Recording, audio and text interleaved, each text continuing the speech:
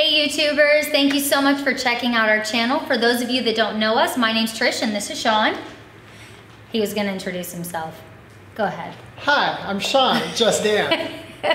And our channel is dedicated to help you grow as a dancer, and we focus on a lot of the common problem areas in dance, such as lead, follow, connection, musicality, and more. Today's video is how to lead and follow in Bolero.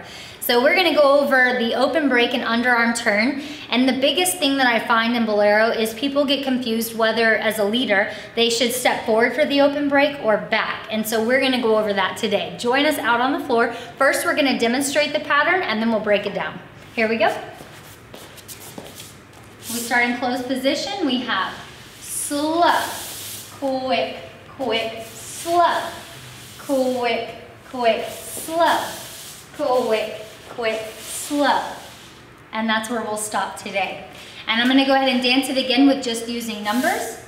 We have 1, 2, 3, 4. 1, 2, 3, 4. 1, 2, 3, 4. 1, 2. All right, let's talk about this a little bit now. Notice, we're gonna go ahead and back up just a tad.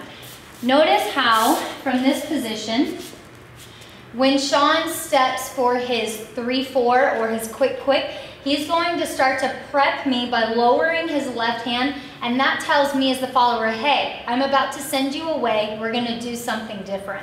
So it looks like this. We go 1, 2, and right here his hand already starts to lower and change as we do the quick, 3, 4. And now as we take our slow, or our next 1, 2, he's gonna release his right hand from my back.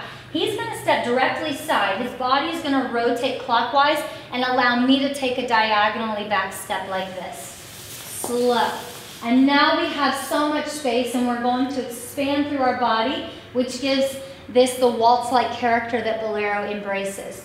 From here we have our quick. He's gonna step towards me because we have so much space. He doesn't wanna step back because that would pull me. So he comes towards me on the quick. And now he wants me to come back towards him, so notice he'll take his body, rotate it, and bend his left arm, inviting me back into the space for slow, and he raises the hand. That's my cue, hey, I want you to turn. He's blocking me, so I have to go under the arm. We both step. Now as we lower, his hand's gonna circle and I will turn, and we extend our leg, and we take our step, face each other, and regain closed position to continue in our basic.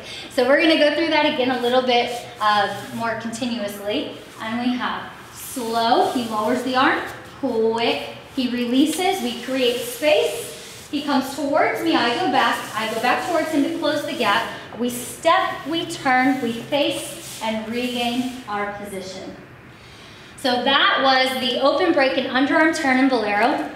Thank you guys for watching, and as always, if you have any questions or suggestions for different videos you would like to see, let us know in the comments below. We'd love to hear your thoughts, and other than that, stay tuned for the next video. See you soon.